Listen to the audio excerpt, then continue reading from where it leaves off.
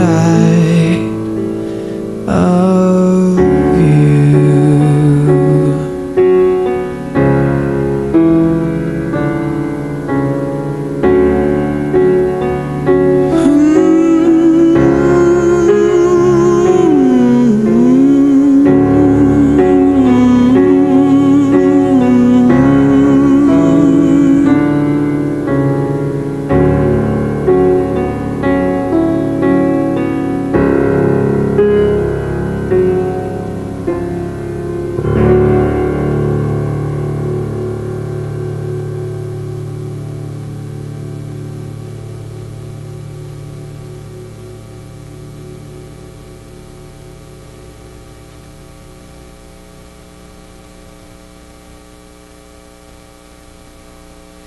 Hear my devotion song.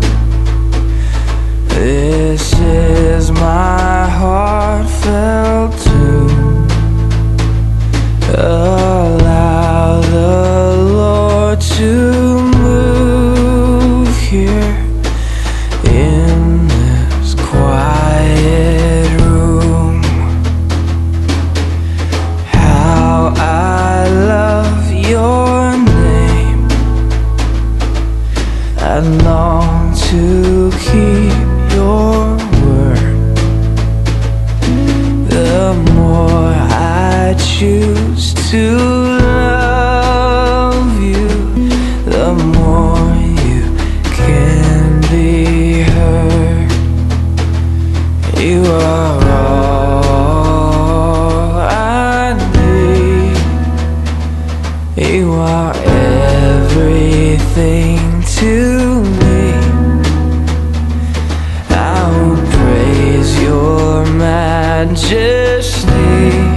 Oh, holy, holy,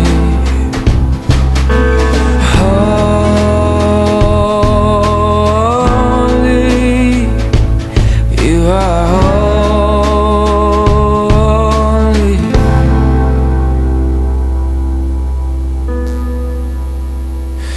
The morning sun has come. Oh, let me see your face. Come and breathe into me the glory of your grace. You are all I need. You are everything to me, and I will praise your majesty. Oh, holy,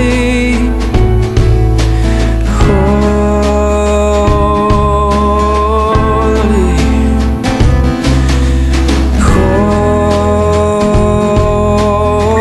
holy. You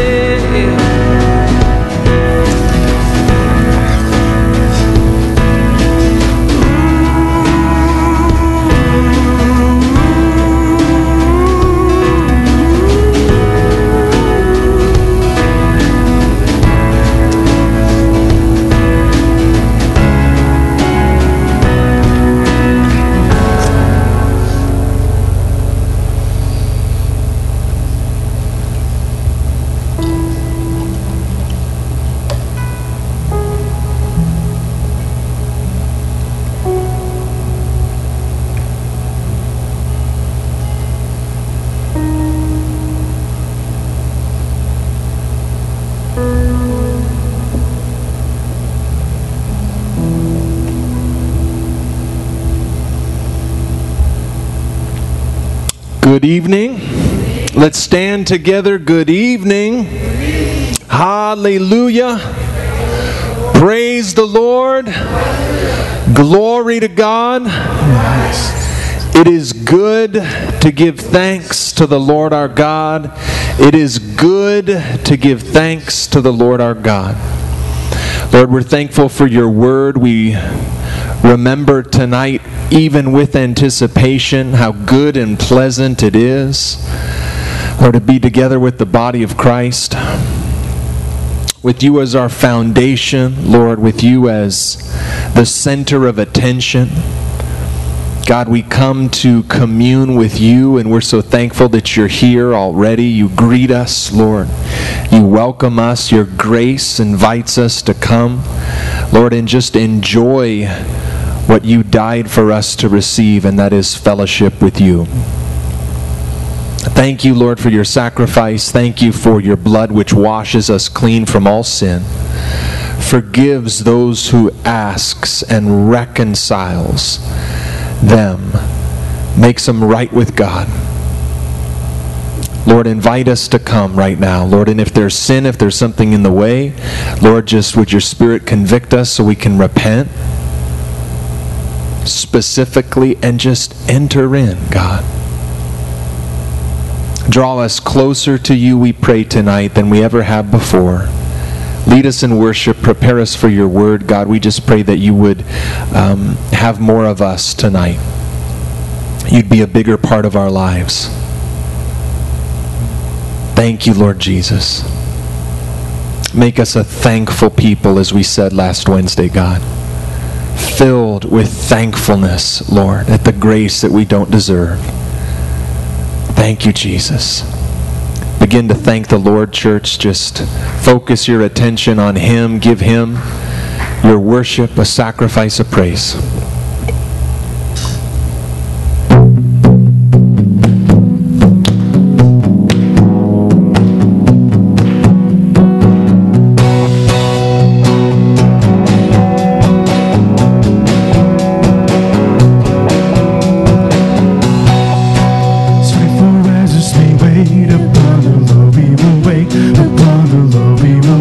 Upon the Lord, sweet for righteous we wait upon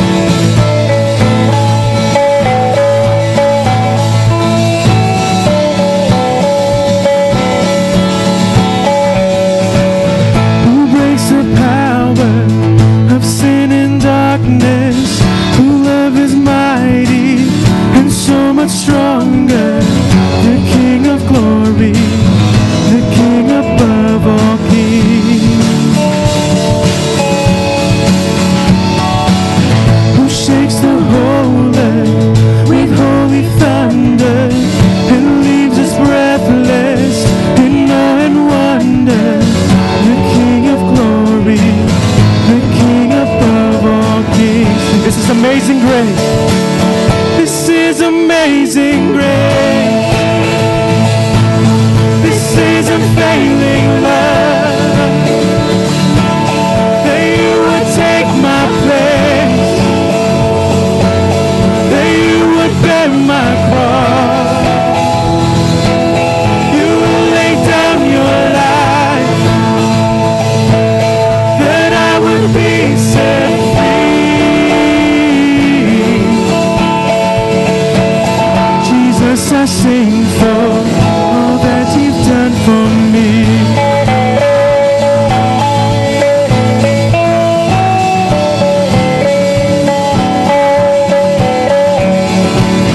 Who brings our chaos back into order? Who makes the orphan a son and daughter? The King of glory, the King above all kings.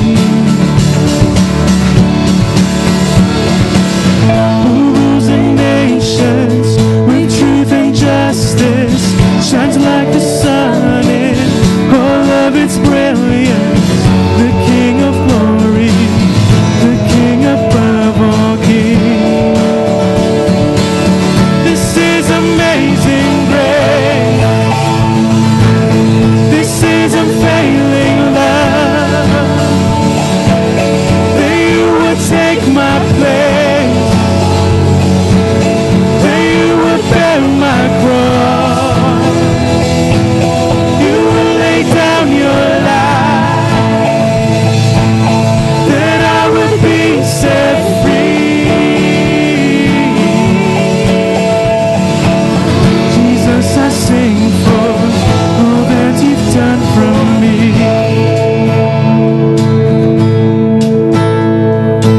Worthy is the Lamb who was slain. The King who conquered the grave. Worthy is the Lamb who was slain. Worthy is the King who conquered the grave. Sing it out, church.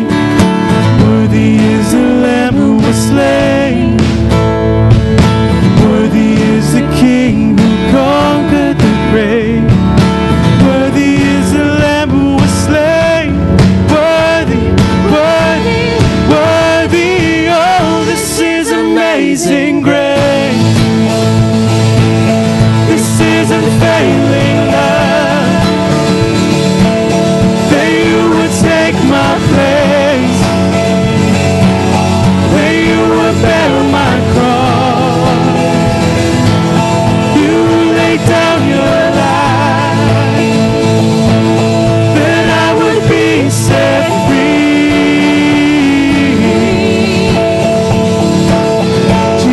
I sing for all that you've done for me.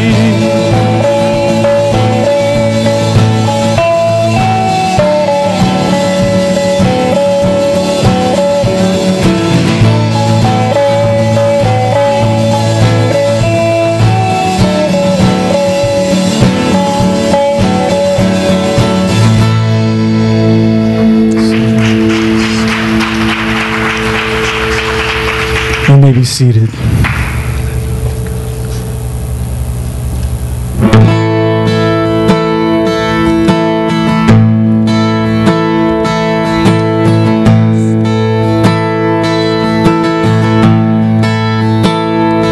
Let our praise be your welcome. Let our songs be a sign. We are here for you. We are here for you. Sing, let your breath. Let your breath come from heaven. Fill our hearts with your light. We are here for you. We are here for you.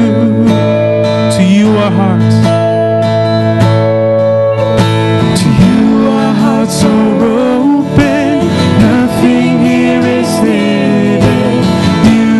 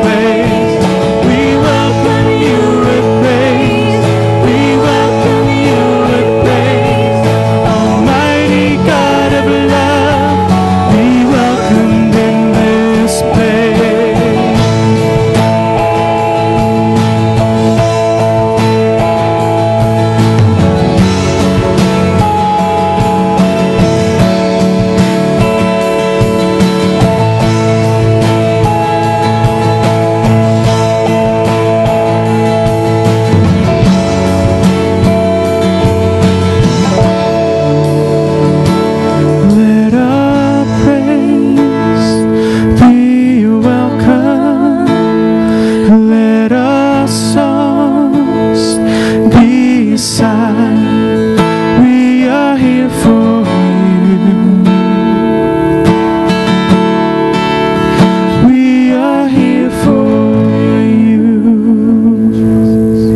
Thank you, Jesus. Hallelujah.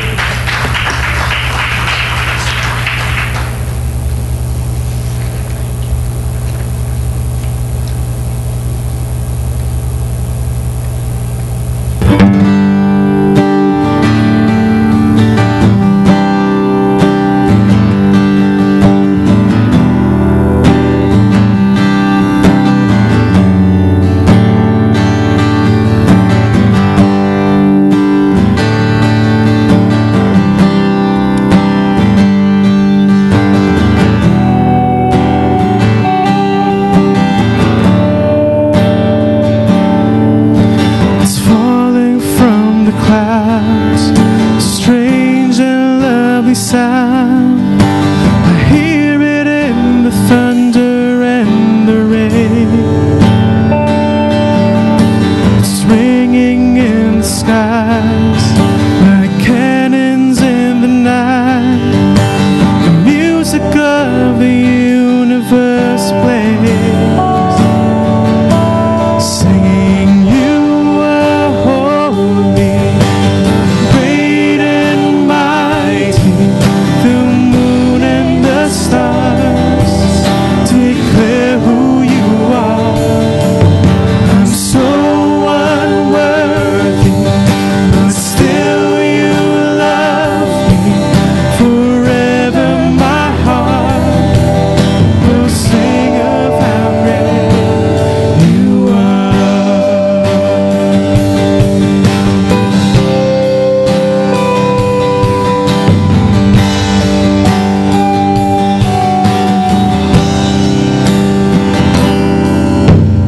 Beautiful and free, the song of galaxies is reaching far beyond the Milky Way.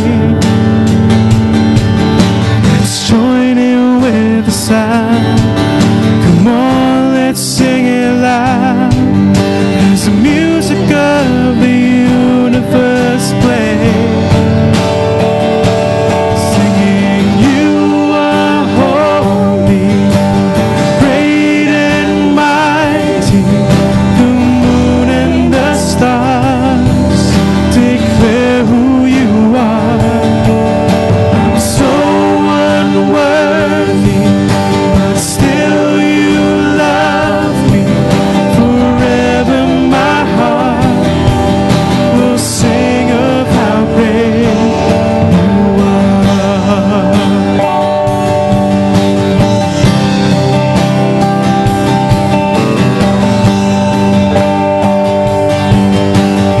Sing all glory.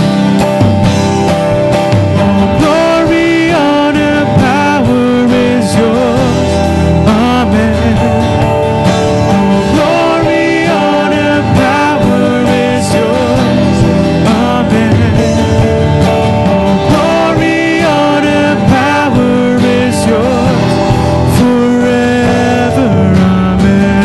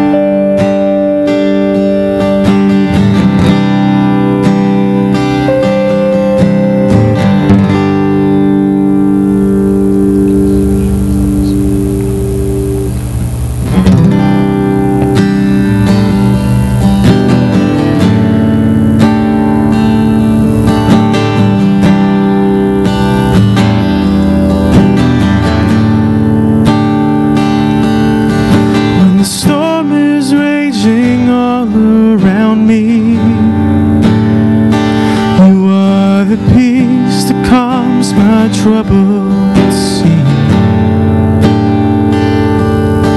When the cares of this world darken my day, you are the light that shines and shows me the way. And oh, the beauty of your majesty. On the cross you showed your love for me. Beautiful Lord, awesome and mighty, I'm captured by this love I see. Beautiful Lord, tender and holy, your mercy brings me to my knees. And it's your mercy that has made me free. Beautiful Lord.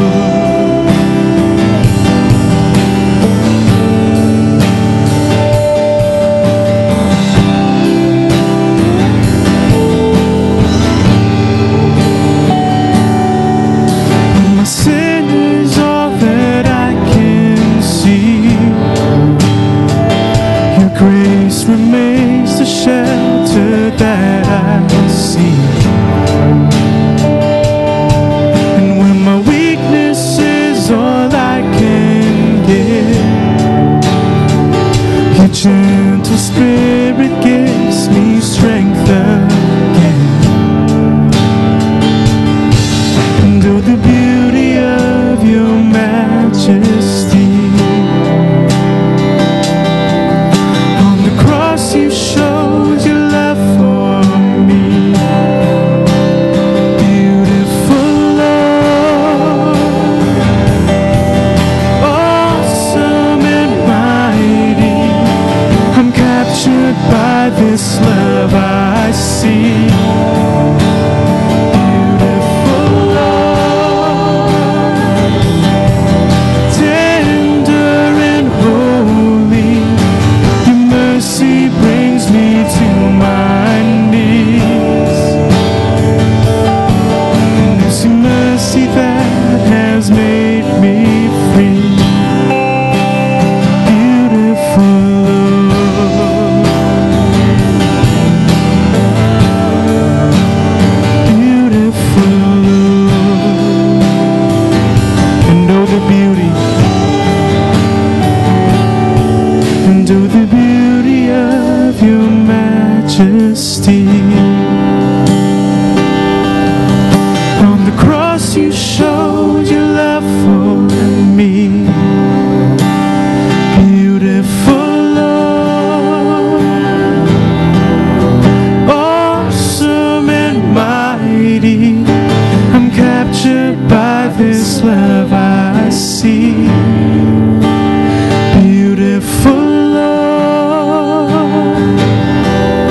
tender and holy, your mercy brings me to my knees.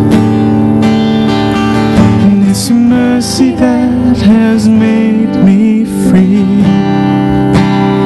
Beautiful Lord,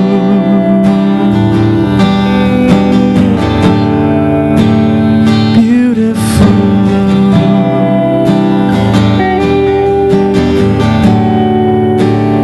beautiful Lord.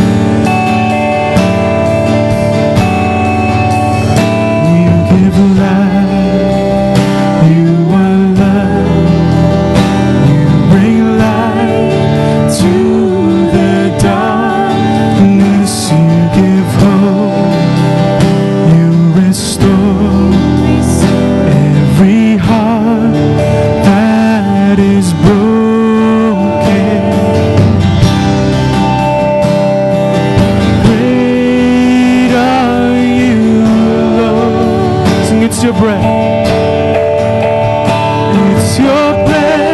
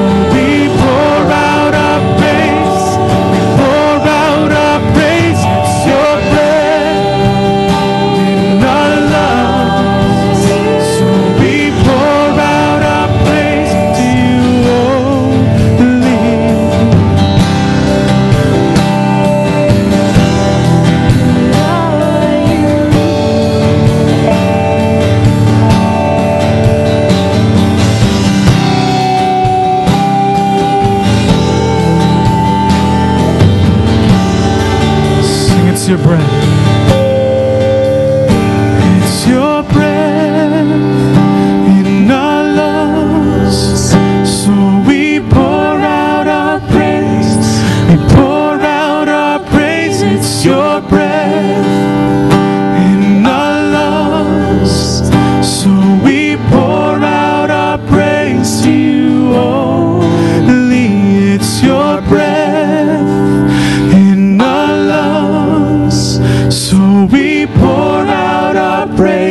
We pour out our praise, it's your breath in our lungs. So we pour out our praise to you only.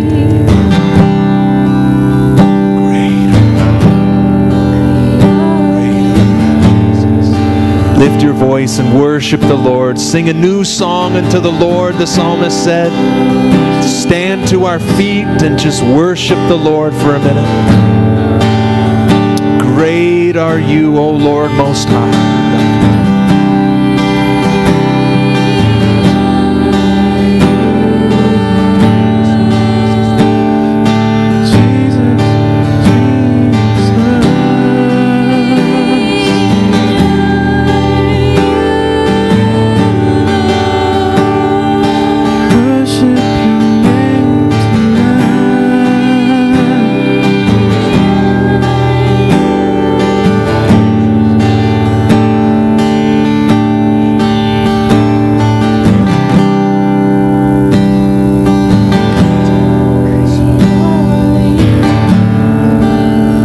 Come take all of us, Jesus, we pray. Lord, we are desperate for you.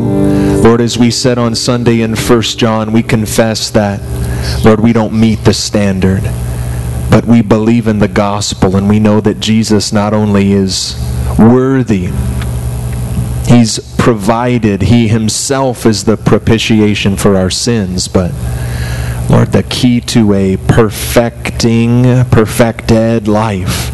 And so we humble ourselves and we say, God, help. We see your holiness tonight. Lord, we just kind of commune with your purity, Lord, your righteousness. And we say, Lord, we pray, God, that, Lord, we don't have it, but you do, and we want it. And we ask because you'll give it, Lord. You say, be holy as I'm holy. God, make me holy as you're holy. Set me apart, Lord, to you.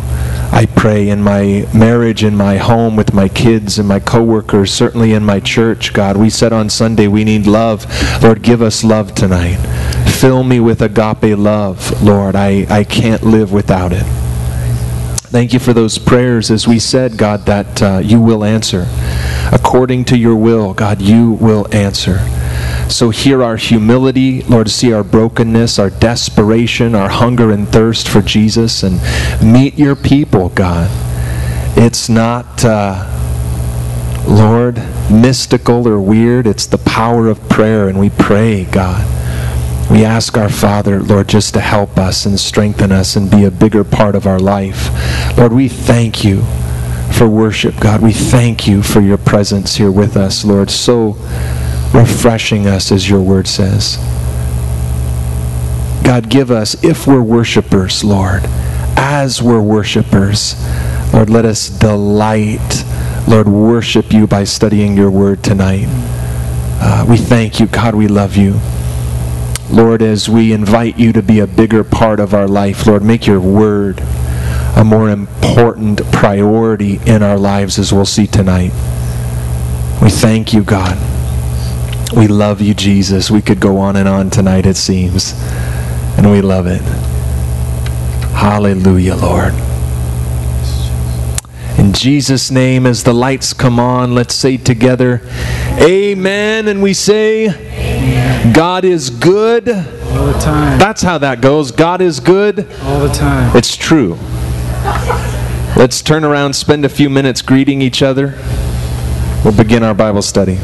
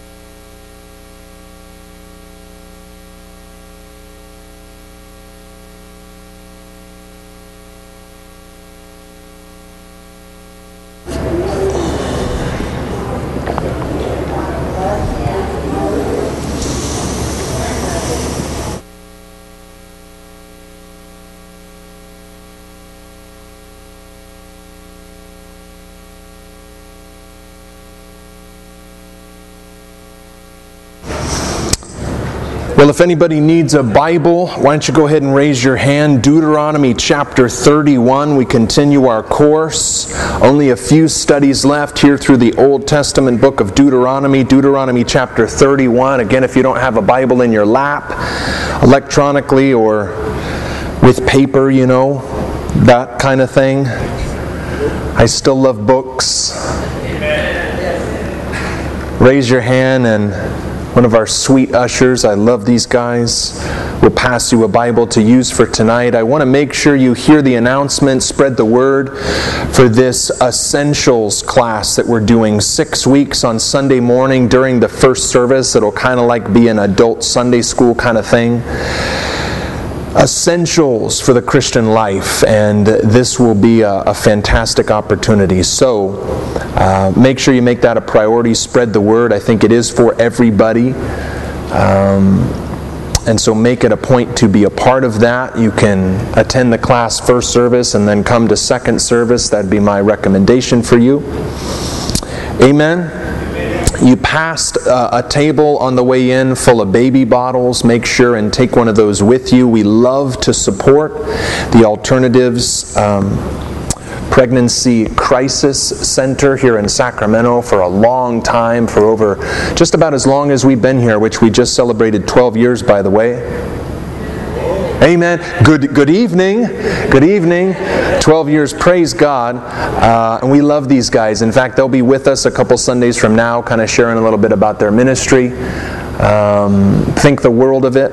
And so be a part of that. You can take that little baby bottle and however, wherever, at work or, you know, in the home or whatever, go door to door and fill that thing up with change and dollar bills, and we can support and bless that ministry. Amen. Amen. Well, Deuteronomy chapter 31, Deuteronomy 31, excited to continue in worship through the Word. So good to be gathered together. Best thing we could do on a Wednesday night, I think. Amen. Love you guys. Let's pray. Father, we're so thankful to open your Word together tonight. We thank you that only it is a light and a lamp unto our feet, directing our path, telling us where to go and what to avoid. Lord, you've given us wisdom. You've given us your word. And Lord, even when you know that we will reject it, we're going to pretend to receive it and then go and do contrary to it. That's what we see here in Deuteronomy 31. You deliver it anyway. You're such a gracious God because you know that we'll remember it and we'll repent from our waywardness and our foolishness, and you'll be ready. And you want us to remember that you are ready to receive us and forgive us. You make no bargains with sin. It's all or nothing. It's repentance or separation. You won't lie to us about what sin is, what it does, what it brings. You say, leave it and love me. And that's the only way, God, we're going to find fellowship with you. Lord, even as I say those words, it's refreshing to hear them in our generation. A generation that just won't say it straight when it comes to sin. What has separated you from me from you? Lord, we know it's our sin. And so help us to be, Lord, a culture as a church, a culture as Christians that understand what sin is and what it does. And certainly that the price for our sin has been paid through Jesus, and by faith and trust in who He is and what He's done, we can receive forgiveness, Lord, through repentance. But also continual cleansing, God, from our stumblings as believers. Raise us up as a grateful people, so grateful for grace that it keeps us clean, we pray. Thank you for your people. Thank you for those watching and listening online with us tonight. Bless them, Lord, as we work our way through your word. In Jesus' name, let's say together, amen and amen. Deuteronomy chapter 31. It's good to have David back. Everybody look at him. His head's like hanging above the wall back in the sound booth. You see him back there?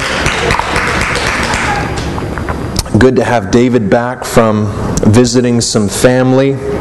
God bless all of those that have been so sick and are continuing to deal with all this cold and flu. Keep your brothers and sisters in prayer. Amen.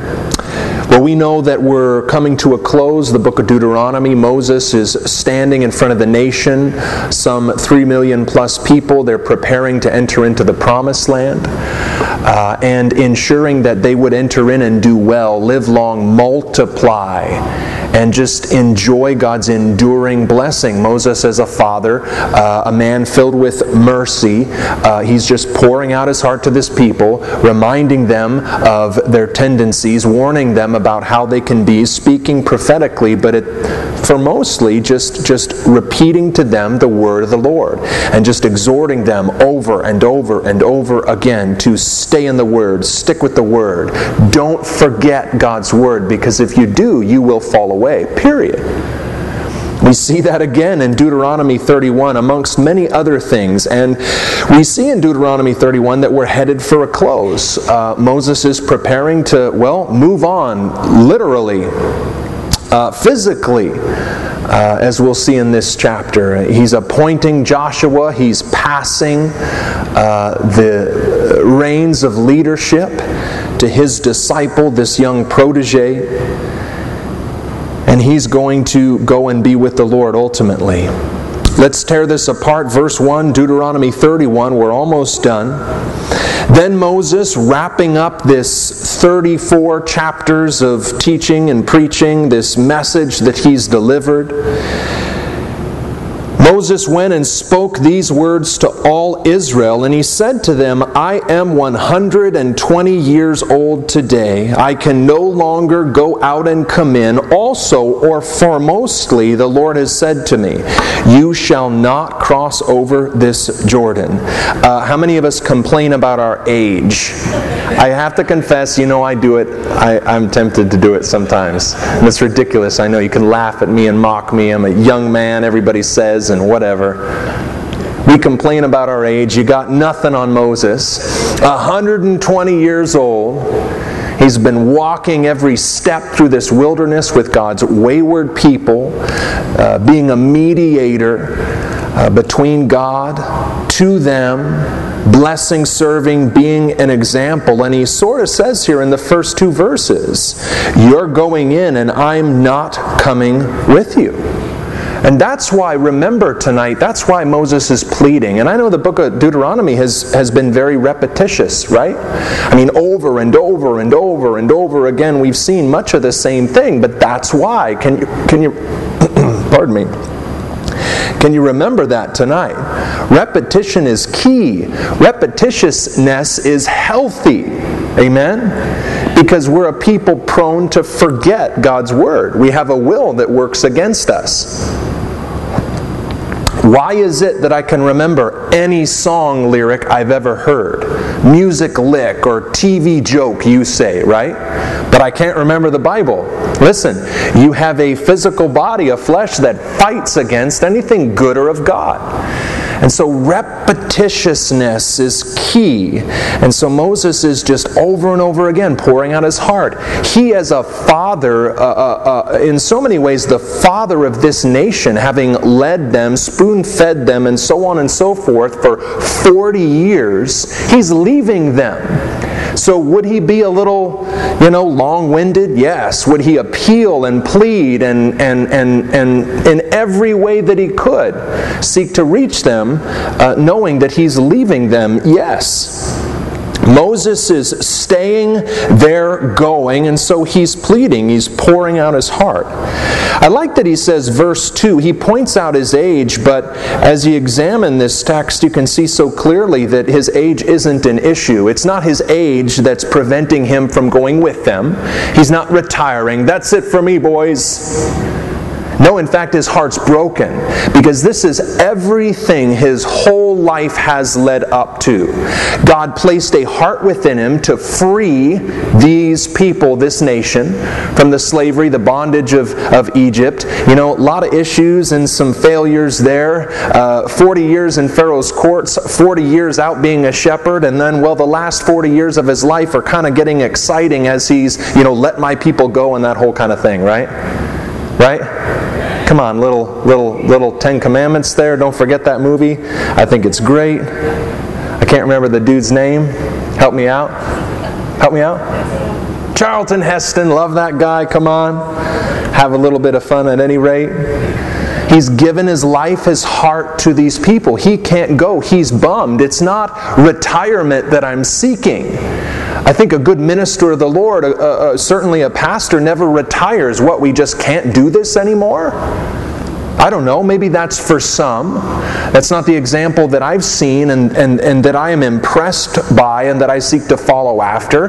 When the Lord takes me home, when my work is done, that's when I retire, and I pray I'm able to do that. Amen? We use age as an excuse sometimes when our ministry doesn't have to change, it doesn't have to end. No, that's not the reason that I'm staying and you're going. And as he says, verse 2, the Lord has said to me, and you know if you've been with us, you shall not cross over this Jordan. You don't get to go with my people into my promises. This land flowing with milk and honey, an incredible blessing. It's physical blessing for Israel. It's prophetic, in its application even to you and me, to enter into God's rest. I mean, the promised land. There's so much there, as we've discussed. Moses knows that. Maybe more than anyone else in this company, Moses knows it, and he doesn't get to go into and enjoy it. Now, if we're hearing this for the first time, and maybe we need a reminder tonight, why is God preventing Moses from going? Everything he's worked toward, all that he's invested in, hoped and dreamed of, and so on and so forth. Why is this punishment laid upon Moses? You shall not cross over this Jordan with the rest of my people. We remember, and you can write this down, Numbers chapter 20. Numbers chapter 20, God's people, as they're wandering around the wilderness, are complaining again, right? You never complain, right? I never complain, of course not. But these guys, these Israelites, from whom we learn so much about ourselves, we see so much of ourselves, I pray, are complaining again. Give us water, we're thirsty, you let us out here to kill us, let's go back to Egypt because slavery was super fun. Right? I mean, just remember this and think it through again for just a moment. Kind of the silliness, the absurdity of our complaining oftentimes. It doesn't make sense, it's not legit, it's not right. We have to forsake the Word of God and all His promises in order to complain at all. And that's what they were doing. And Moses got mad. Moses got frustrated. Go back and read all about it. And I'm paraphrasing a bit here for the sake of time. But you remember what he said? You rebels! And he raised his voice and began to rant and rave at God's people. Shall we, including himself with God, go and get water for you? And da-da-da, he kind of goes on a bit of a rage, little tirade, misrepresenting God, disobeying the word of the Lord. Because God said something very specific. Hey, they're my people, I love them. I know they're thirsty. I'm going to provide water for them to drink. That's what I do. I'm a faithful father. Speak to the rock. You remember? Speak. And what he was supposed to say, I don't know. How about you? Water. Rock. I don't know. We're not told. You can ask Moses in heaven someday. But God said, speak to the rock. You remember prior to that, when the same sort of scene happened, God said to Moses, strike the rock and water will come out. We're seeing a prophetic picture here, and God's like setting a plan in history pointing to Jesus Christ. And we know that because Paul mentions this in 1 Corinthians 10. I think Jesus spoke of this in John 7, verse 37. Strike the rock, life, water will flow. If any man thirst, Jesus said, let him come to me and drink, right? Out of his heart will flow torrents of living water. This is great. We're seeing a picture here. Strike it, because Jesus only died once, right? Once and for all sin. So, this second time comes around there at Meribah, Numbers 20. Moses is frustrated. God said, speak to the rock. Why? Because we speak, we call upon the name of the Lord for salvation, right? I love that, don't you? Jesus. That can be salvation right then, right there. Blows our mind, right? And that's good. Keep us in our place, right? We get a little too comfortable, I think, saying, things that God will and won't do. Unless His Word specifically speaks against it, we need to be careful. We close the door of salvation oftentimes rather than kind of celebrate how glorious the grace of God is. We know what salvation looks like, but when it comes, boom, when it happens, we don't know, do we? Only God does. We can see the fruit, the evidence, as we're studying through 1 John. But it's amazing to me. That's a gospel I want to preach. Jesus. Whoever calls upon the name of the Lord will be saved. What does that say to you? That's God's Word. It says a lot. Amen? I love it. It's a narrow way, just Jesus. Amen? But, wow, how simple, how easy. Speak the Word, and salvation can come. That's what God wanted to say there at Meribah. But Moses, he was mad. How many of you have gotten angry? I do all the time. Frustrated, with the kids, or the sheep, or and we're tempted, aren't we, to let them have it, to let loose a little bit, to kind of step up on a soapbox and say, man, you're making God and I really angry right now. That's what Moses did, and we've been there. I've been there. But it's not good. And so he misrepresented the Lord. He struck that rock. God in His grace, water flowed. The people drank, right? But God pulled Moses aside and had words with him. Amen? God has words with your pastor. You as shepherds and ministers and pastors, God has pulled you aside and said, the Holy Spirit has laid some weight on your heart until you repented of that inappropriate action. Amen? And I pray we do. Heard a story from a pastor friend this week of that very thing. Laid it on a little too thick one Sunday morning, or whatever he said, and he was, the heavy hand of the Lord, he said, was on my heart that whole week until I came clean and I repented. And I said, that was wrong. That was me talking and not God's Word, not His Holy Spirit. But we can get caught up emotionally in the moment, can't we? And we need to be careful. Our best intentions, they're no good at all if they're not founded upon God's holy Word, as we'll see shortly. Amen?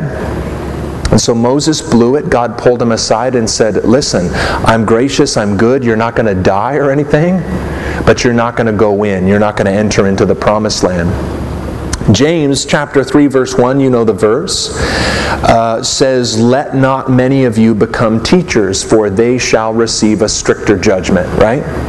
There's a higher standard of accountability for those who want to represent God, who want to speak His Word, who want to teach the Bible. There's a higher standard. If you won't set that high standard as your aim, your goal, to maintain that above reproach kind of lifestyle, you have no business being in ministry, being in front of anybody. By way of leadership, bearing that authority. If you won't make that your aim and your prayer, God, I see what you say. Teachers receive a stricter form of judgment. That scares me to death, but this is what you've called me to do, so help me walk circumspectly, live an above reproach kind of lifestyle. I've seen them, and you have too. Those who don't take that very seriously, and they need to get out of the ministry. Because that's the calling. This is the standard by which we're judged. Pastors aren't perfect. Don't expect them to be. A lot of misunderstanding there too. Amen? But understanding that there's a stricter sort of lifestyle that applies. It should scare us all a little bit to death. Some would say, well, why get into the ministry at all then? And to that I say, well, I don't really have a choice in the matter. I could go do something else, but this is what God's called me to do, and so it would be disobedient. So yes, the standard is there, and that's a scary thing. But nonetheless, it's His grace that sustains us. Amen? So we're observing Moses' life coming to an end. You're going in, I'm not coming with you.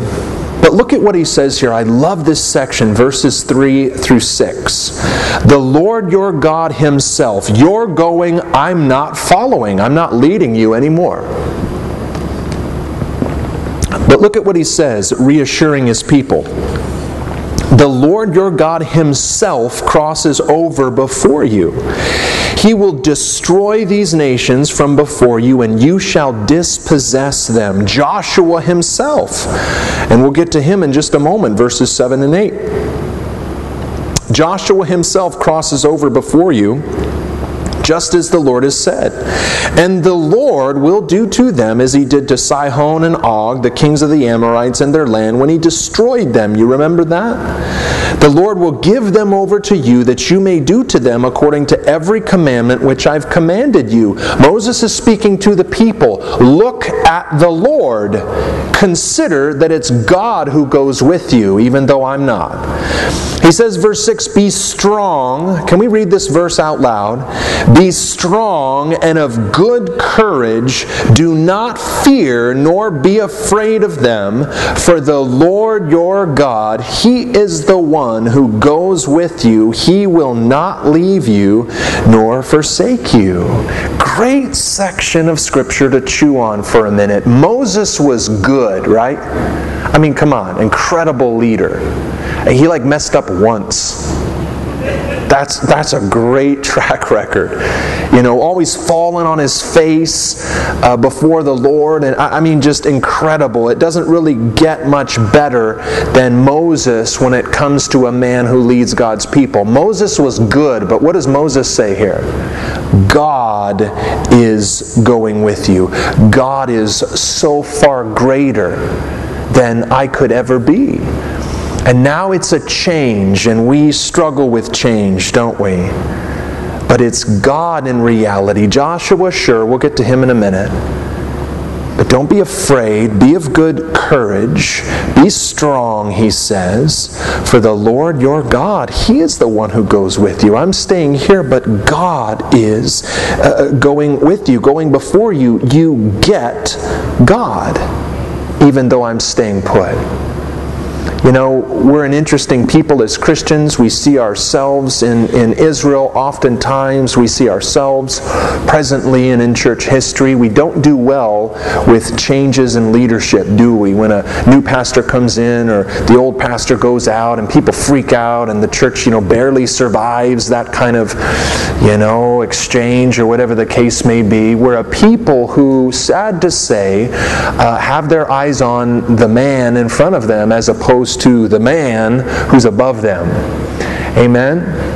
And I think I see, if you don't mind me sharing for a moment, I think I see that the most clearly when people step out in ministry. And I've gone both ways with this. You're kind of like, because you care about people and you love them, and so you coddle them and you're like, how you doing? You're starting this Bible study. How's it going? I'm praying for you. I love you. And you're like sending emails. You're like, yeah. And then other times, because you realize that doesn't, really work. Other times you're like, okay, I'm just going to trust the Lord and just exhort them, keep your eyes on the Lord, da-da-da-da-da. And, it's just an interesting experience. You can't force a person to do what Moses is exhorting these people to do here. Get your eyes on God. It's not about me. He's the one who goes before you. He's the one who's with you. So get up and get going. Cross the Jordan. Get your feet wet. Pick a fight with these other nations. God will show up. He'll fight for you. He'll deliver you. You're not going to feel it. You know how we want that feeling in place of faith? Moses is saying, exercise some faith. God's going to go with you. You're not going to feel it. You're not going to necessarily see Him because the pillar of fire, the pillar of smoke stops here. But He's going with you. It's called faith. I don't feel it really, but by faith I trust, I know, I believe God's Word. And if I will let God sort of refine that faith, I will see Him. I will feel Him in so many ways. He will be faithful. It's tough. Calvary Chapel, to give you a little additional insight, has kind of a philosophy of ministry. It's not like a sink or swim thing, but it kind of is. And I'll tell you a story. Someone approached my wife. She was hanging out with someone or something, and another pastor's wife from a different, church or denomination spoke with her a little bit. And anytime we hear from other pastors, God bless them, and other ministries and whatnot, they always kind of have a sense that to be a Calvary Chapel pastor is really hard, because you kind of get thrown in the deep end. That's kind of the philosophy. You're very quiet right now, just staring at me. That's kind of the philosophy of ministry, and I respect it so much. I appreciate it so much. And others do as well. I'm not trying to boast in Calvary Chapel, just illustrate a point. But, if God's in this, you're going to have to go figure that out. And if you can't have your eyes on the Lord, if you can't trust God and develop some faith, if you're going to lean on anything or anyone else, it's probably not going to work. And so go and start something. Go and do something. Follow the Lord's leading, abide in His calling, and you will do well. You'll see the Lord. You'll feel the Lord. The fruit will be evident. But that's a tough thing. Ask missionaries who kind of go out and they feel alone. But they're not alone, are they? You only learn to lean on the Lord when you can't really lean on anyone or anything else. Have you been there? You will be, I hope. And it's such an important thing. It's such a good reminder. Get your eyes off me, Moses says. It's not about me. Get your eyes on God. He's going with you. He's for you. He's going to fight for you. I would like to say more, but I'll leave that for you to consider later. And then Moses, verse 7 and verse 8, that being said, kind of turns his attention to Joshua. Moses is moving on. Joshua is being this is his inauguration as the new leader of the Lord's army here. Verse 7, then Moses called Joshua and said to him in the sight of all Israel, much of the same thing, right? Let's read this together again. Be strong and of good courage, for you must go with this people to the land which the Lord has sworn to their fathers to give them, and you shall cause them to inherit it. Count how many charges he gives here. You, he says. Verse 8, and the Lord, He is the one who goes before you. He will be with you. He will not leave you nor forsake you. Do not fear or be dismayed. Joshua, you're the one the Lord chose, so get up. Go now, cross the Jordan, get your feet wet, as we said a moment ago. Pick a fight and watch God be faithful. Get up and go. You shall cause them to inherit it. You must go with this people. I like that. We just talked about how oftentimes when we go out, we go alone, but we know God is with us. We feel afraid, but God's building faith. But now Moses reminds us here of another very important aspect or element of Christianity, certainly of ministry. God is the one who fights the battles. God is the one who does the work. God is the one who gets all the glory. God will go before you. God will fight for you. And every other thing that we just said. But make no mistake. Mark this here. Precious people. God will go. God will do. But God chooses to use men to do His work. And what we're looking at, what we're remembering here, is the reality that God wants to partner with people to do what He does. God's going to do it. He's responsible. He gets all the glory. But listen, God picks people to work through. Don't ask me why. Right? I mean, we could throw out a few things, but it's a mystery even still. I don't know why. I kind of have a couple guesses. But the reality that God wants to partner with me to do what He does blows my mind. It blesses me like crazy. But it, for mostly, I think, inspires me, as Joshua was to be inspired as Moses is charging him here. And we forget this, I think, oftentimes in the ministry. We have this attitude of something like this. Well, let go and let God, brother. Just go like this, and the Holy Spirit will take over, and He'll praise the Lord, or he'll just do it for you.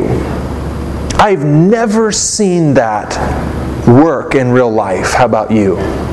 Just let go and go for it in God. Or you know how we kind of throw out those cliches? Well, I'm just trusting the Lord. I'm going to just jump on a plane, I don't know where. I'm going to go to the airport and just say, give me the next flight out. I'm just going to trust the Lord. I don't know who I'm going to, preach to or what language they speak. Or I'm just going to trust that everything's going to be okay. Okay? Like Moses, oftentimes we want to instill this important reminder. God chooses people to partner with to do His work, and those people must work with the Lord to do what He wants to do. There's such a lazy spirit in the ministry oftentimes because we don't remember that we'll be the ones swinging the sword and serving the saints and leading the charge, and that's laborious and that's tough and that's difficult. First one on the field, last one off the field, That's what the work of the ministry is. That's what leadership is. That's what God blesses. This laziness that oftentimes we see in the ministry, it's inappropriate and it won't bear fruit. That's kind of the point. God just won't bless that. And for the most part, that's what we see in real life. Those who take a lackadaisical approach to God's calling. I think in so many ways you're going to see what you put in. God's going to bless what you put forth. And frankly, if I'm not going to put my all into what I'm doing for the Lord in the first place, I don't think He should bless it. That's a dangerous place to be, amen? God will bless you, I think, as you're going and doing what He's called you to do, but diligence is the key. It's hard work. Moses reminds Joshua. He doesn't say, let go and let God. I'm just trusting that, everything's going to work out. He says, you are responsible for these people. So go and fight and work and labor because God will bless that. Amen? Diligence is the key.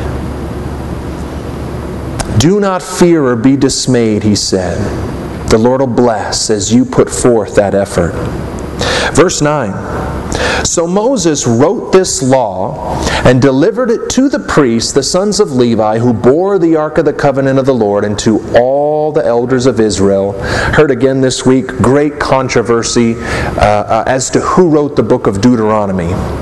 Well, let it be settled. Let the question be answered. The problem solved. So Moses wrote this law, right? You're getting that Bible joke? Yeah, we know exactly who wrote the book of Deuteronomy, because it was Moses, because it says right here, Deuteronomy 31, verse 9. So Moses wrote this law and delivered it to the priests, the sons of Levi, who bore the ark of the covenant of the Lord, and to all the elders of Israel. And Moses commanded them, saying, at the end of every 7 years, at the appointed time in the year of release, at the Feast of Tabernacles, when all Israel comes to appear before the Lord your God in the place which He chooses, you shall read this law before all Israel in their hearing. Gather the people together, men and women and little ones. Love those little ones. And the stranger who's within your gates, that they may hear and that they may learn to fear the Lord your God and carefully observe all the words of this law. And that their children who have not known it may hear, take an essentials class, and learn to fear the Lord your God as long as you live in the land which you cross the Jordan to possess. Take this word of the Lord, take this law, priests, you're responsible to dispense it, to disperse it nationally every 7 years at this feast, as all Israel's commanded to come together. You're going to read the word of the Lord. You're going to read the Bible, as it were. You're going to instruct in righteousness so that God's people can live according to His word and reap the promises, avoid the curses. Those who don't know, those who haven't heard, the stranger, the kids who are ignorant, they can hear the word of the Lord and live. We covered in Deuteronomy 17 that every king of Israel was to write out for himself the word of the Lord and have his own copy. Stay in the Word. Stick with the Scriptures. Know the Bible. And you'll do well, God says, verse 12 and verse 13. You'll continue in it. You can't continue in it if you don't know it, if you aren't in it. It's not going to happen. So too the priests have a responsibility that Moses gives them here to disperse and to dispense the word of the Lord. And we know, and we've covered this before, that the priests were to scatter themselves across Israel, that every kind of community would have a priest to teach and declare the word of the Lord. And this is so very essential. We see God's commandment again here nationally, but we also see His wisdom personally. And that is His wisdom for you and me. Stay in the Word. Stick with the Scriptures, and you'll do well. How is a nation supposed to continue walking obediently before the Lord? Again, enjoying His blessing, avoiding the consequences of idolatry and sin. By staying in the Word of the Lord. How can a nation stay right with God, abide in His blessing, if they aren't in the Word? They can't. And the same is true for us, every one of us, our kids, in our families. How are our children going to know the Lord, fear the Lord, walk with the Lord, enjoy the blessings of the Lord, and not the consequences of sin, if the Word doesn't have a prevailing part of our lives?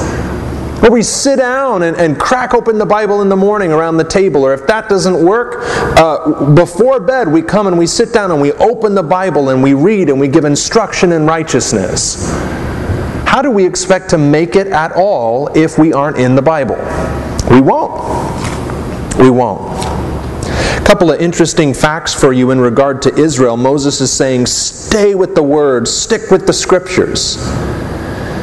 3 recorded times did Israel do this, fulfill this law, reading the Word every 7 years. Joshua chapter 8, verse 20. We'll get there. As they cross over into the Jordan, things are good and exciting, fresh. The feast arrives and the Word is read, and it's glorious, right? They didn't do this for another 500 years. 2 Chronicles 17, verse 7. From Joshua 8 entering in, 500 years later, well, they got together and read the Bible again. And they may have come together more often, but this is what the Scripture records. And we have to think that, well, this is what the Scripture records for a reason. How well did the nation do in the meantime? Terribly. Poorly, right? Didn't do well at all. The next time was 250 years later, 2 Chronicles 34, verse 30. So once, soon, Joshua 8, 500 years later, and then another 250 years later, Israel, read the Bible. Came together nationally every 7 years, as we're reading here. God's commandment for the nation. Come together, read the Bible. Stick with the Scriptures, you'll do well. You'll know, and so too you'll do. Didn't do it very often, and what was the result? It was terrible. Wait till we get to the book of Judges. I mean, wow. Every man doing what's right in his own eyes. It was terrible. And it was up and down, good kings and bad kings and terrible times. And it was just, it's a sad story, the history of Israel, isn't it? All because they didn't stick with the Scriptures. They didn't stay in the Bible. They didn't do it because they didn't know it. And they didn't know it because they didn't bother to read it. How can we think that our families are going to make it, that our kids are going to be raised without being destroyed by the world? Destroyed. And it's hard to not share sometimes. It's such an awkward thing. What's going on in our ministry presently, but it'd be inappropriate. But I'll tell you this, over and over and over and over and over again, somehow we think, well, my kids wouldn't get caught up in that, or my kids wouldn't be a part of that. If we're teaching them the Word, there's a good chance they won't. They may. God help us. God be with us. God give us wisdom. But I tell you this with certainty, if we're not exposing them to God's Word regularly, daily if possible, then you can expect them to be claimed, destroyed by the world, because the world is wicked. Satan is hungry for our kids. He wants to claim them and destroy them. And the only thing that stands between him and them is you and me. Amen? Stay in the Bible. Stick with the Scripture. You like that there's like nothing else here? Just read the Bible. He says, that's the solution. Not more powerful preaching. I'll throw the pulpit off the stage and we'll get loud and wild and put on a show. No special oil or gold dust in the vents, angel feathers falling, madness, nonsense. It's not your pastor. It's the Bible. It's the Scripture.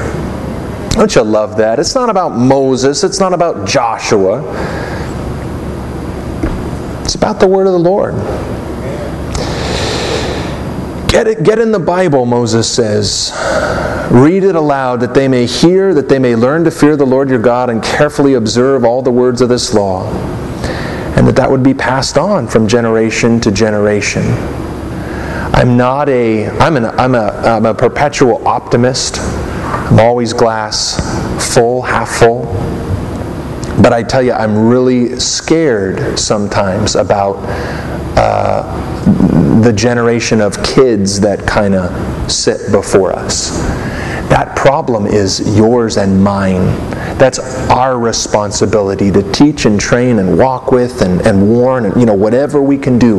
We are accountable for those kids. And it is not looking good in our country at this time. And so, Lord, just help us, sober us up a little bit. It's not, surmountable, insurmountable. It's a simple teaching and reading of the Bible. That's what we do. Amen? Thy word I have hid in my heart that I might not sin against thee, right? How can you hide it if you don't know it? We said earlier, thy word is a lamp unto my feet, a light unto my path. Well, you got to have it in order for it to do that, right? We'll get back to that maybe in just a moment. We'll try and wrap this up. Verse 14, this is the last section of the chapter. Let's read. Then the Lord said to Moses, again this is Moses' retirement, truly, and Joshua's inauguration here. Then the Lord said to Moses, behold, the days approach when you must die. Call Joshua and present yourselves in the tabernacle of meeting that I may inaugurate him. I love that. I was ordained by Pastor George. And that was super cool. Have a picture and everything. Joshua's getting ordained by God. Isn't this great? I like this. So Moses and Joshua went and presented themselves in the tabernacle of meeting. Now, the Lord appeared at the tabernacle in a pillar of cloud, and the pillar of cloud stood above the door of the tabernacle. And God speaks here. The Lord said to Moses, behold, you will rest with your fathers. Encouraging, incredibly encouraging. And then it kind of gets a little negative from here. This is an interesting sort of inauguration. It doesn't seem very inspiring. That is until we see the grace that God is about to speak over His people. Two things we see in this passage, if you want to write it down. First of all, the prediction of failure. The prediction of failure, and that's incredible. We'll talk about that in a minute. But we also see here the promise of grace. A prediction of failure, and with that, a promise of grace through repentance. Moses, you're going to rest with your fathers, literally. And this people will rise and play the harlot with the gods of the foreigners of the land where they go to be among them. And they will forsake me and break my covenant which I have made with them.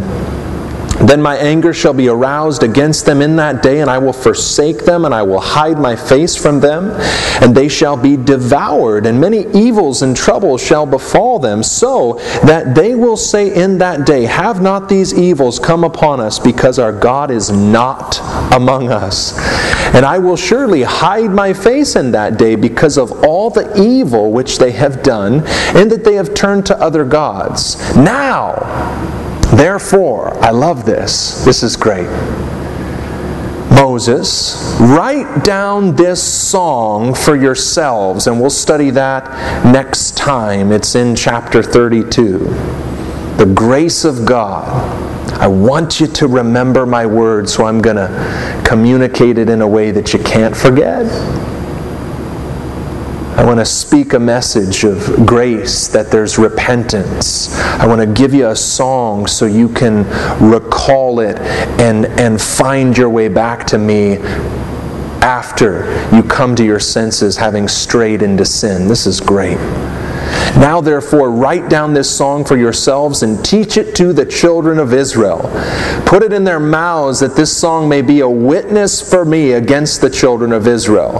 When I have brought them to the land flowing with milk and honey, of which I swore to their fathers, and they've eaten and filled themselves and grown fat, prosperity. Oftentimes it's our downfall. Then they will turn to other gods and serve them, and they will provoke me and break my covenant. Then it shall be, when many evils and troubles have come upon them, that this song will testify against them as a witness. For it will not be forgotten in the mouths of their descendants, for I know the inclination of their behavior today, even before I have brought them to the land of which I swore to them. A song of grace we'll see next time. A song of repentance, of righteousness. God is right. He is perfect. And this deal, as we said last Wednesday, this covenant's a good covenant. Nothing wrong with it. Israel would break it. But as we celebrated last week, God would be gracious. Deuteronomy 30, it was wonderful. Planning ahead of time for their return to Him, to show grace and to shower blessing upon them. And some of that we still have yet to see in regard to God's promises to Israel. Some of it we have seen, we will see here in the Old Testament. As often as they came back, God was right there, having turned from their sin.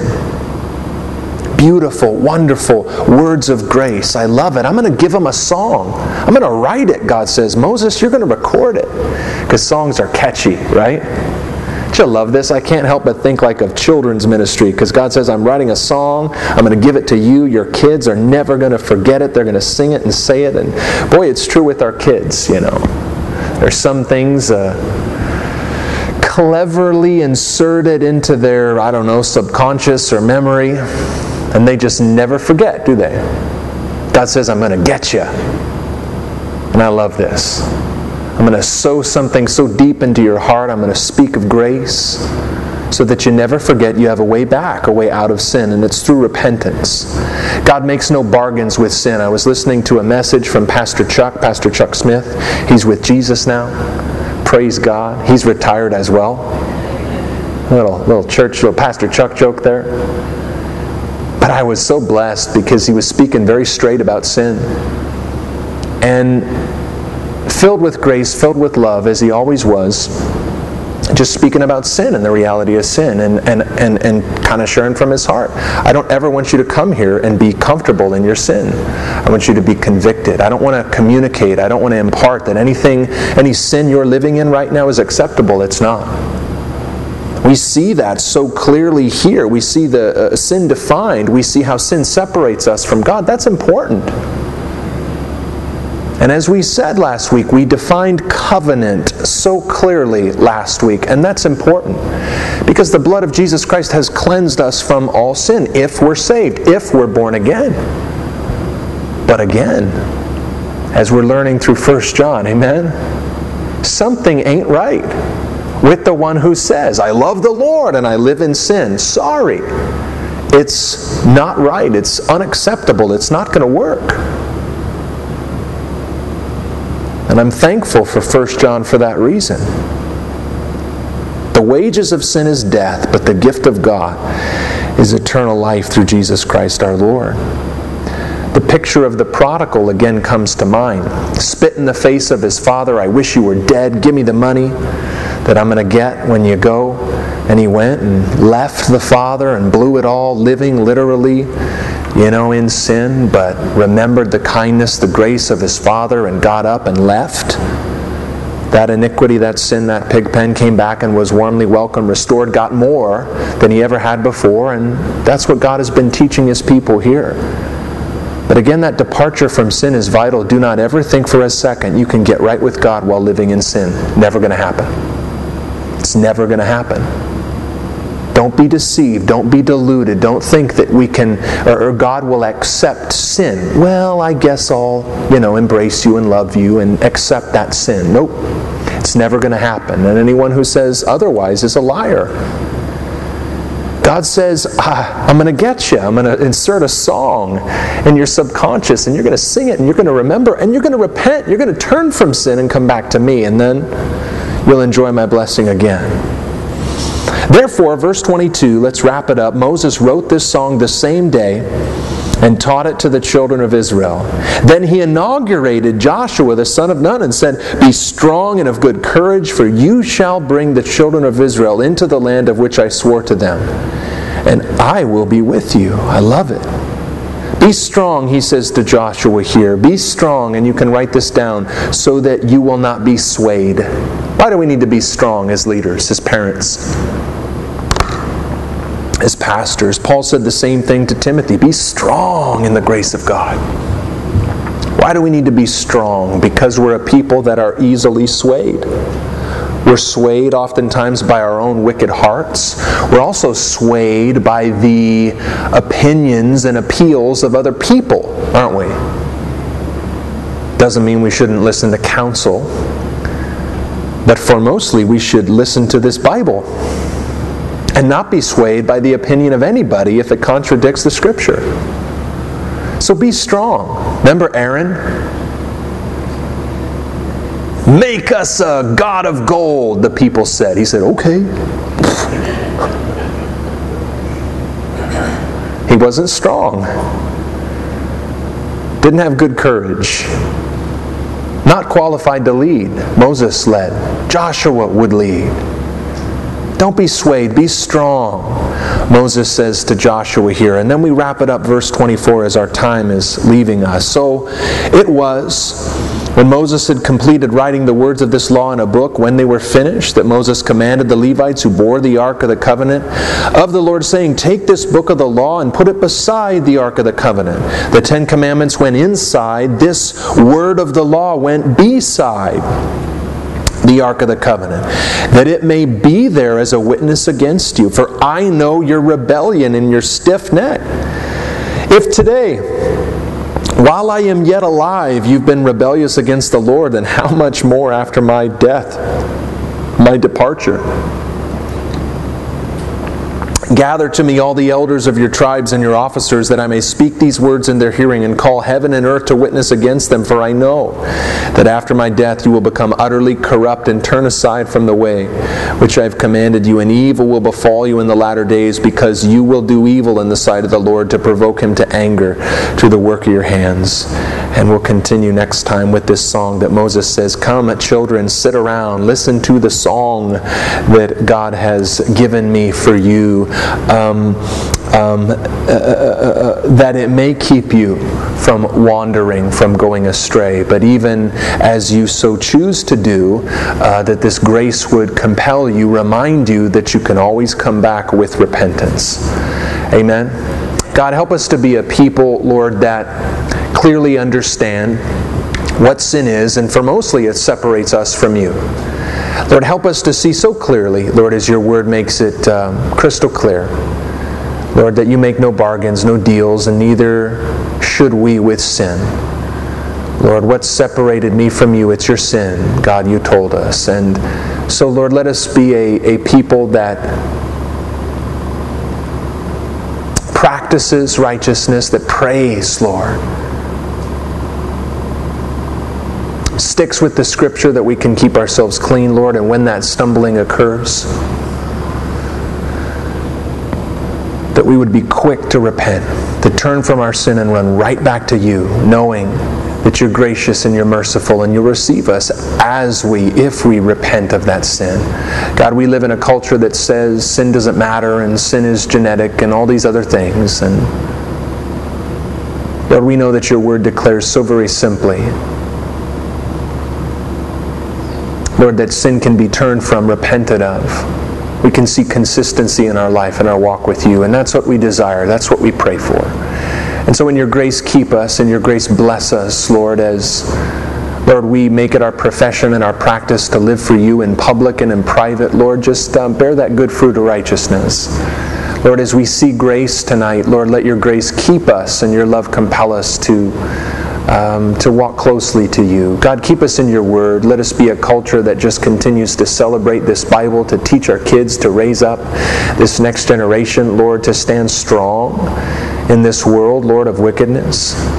Give us wisdom. Bless your people. Bless our kids, Lord, as we do all these things, having heard them so very clearly. In Jesus' name, let's say together, amen. And we say, amen. If you'd like any prayer, come on up. Some elders and ushers will be up front. God bless them.